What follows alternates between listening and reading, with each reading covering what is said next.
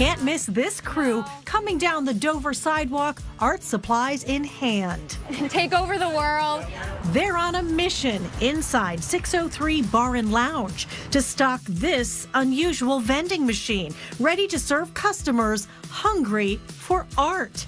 Each coil is filled with a treat, a small creation from a local artist. I keep everything under $20, so there's nothing in there that's over $20. With a swipe of a credit card, phone, or watch, you can get your own mini masterpiece from the Flex Machine. It's called Flex Machine because flex would be like to show off or to, like flex your skills. And I really wanted the artist to be able to show off. Elizabeth Gravel created this, starting with a blank canvas of a machine. Well, I saw it on Craigslist and it was a really good price, so I didn't know if it worked or anything, but I basically just wanted to see what I could do with it. I paid $300 for it. Yeah, and when we got it home, we opened up the coin machine and there was like $95 in it. Inspired by unique vending machine ideas on social media, she poured her own creativity into it. A few coats of paint, strings of lights, and pom-poms. Then invited artists to contribute to this gallery through the glass. Every month there's new artists in it and new featured artists. I wanted it to be very space themed. I feel like a vending machine, it kind of reminded me of a rocket ship right off. I like your buttons too because they're like Spaceship 4. Customers shop the corner vending machine for all kinds of quirky art. Hair clips, pins. I love the mini chakra kits. They have a lot of little gemstones in them, stickers. Basically anything that will fit in there has been a possibility, and I'm always looking for new things. So Elizabeth turns to artists with never-ending vending machine imagination. So these are dibbles. So the dibbles were born out of the pandemic when at my art center they delivered 500 pounds of clay that I had ordered, but everything was closed. And I was like, what am I going to do with all this clay?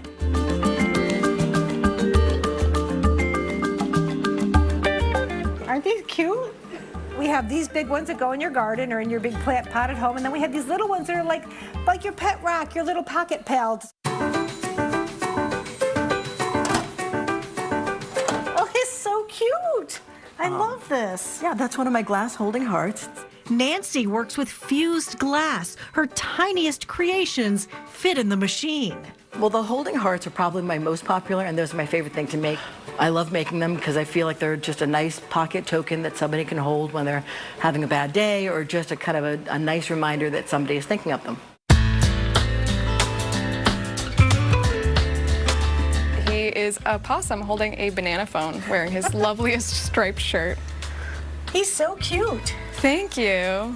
Becca is a painter highlighting misunderstood animals. This is Blinker. He is my former foster kitten, and I thought it would be really cute to have him kind of represented in his jack-o'-lantern there. She makes pint-sized versions for the vending machine. I wanted to have like smaller scale work that's more accessible to other people. An art vending machine is like the coolest thing ever to me.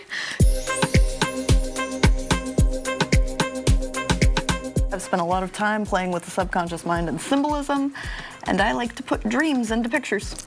Mac's prints are front and center.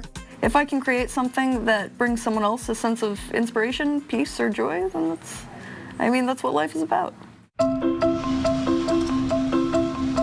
Mostly I have sun catchers in here.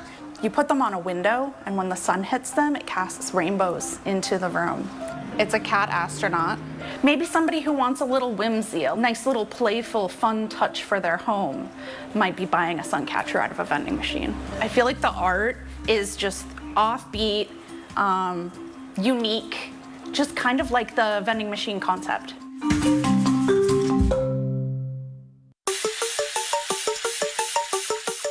I always like the mystery bags.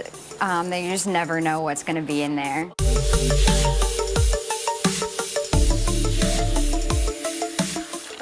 have a gummy roll. That looks delicious.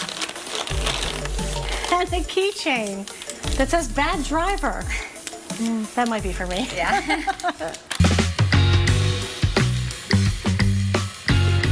The vending machine venture is so popular, so intriguing, Elizabeth is building another one in her living room.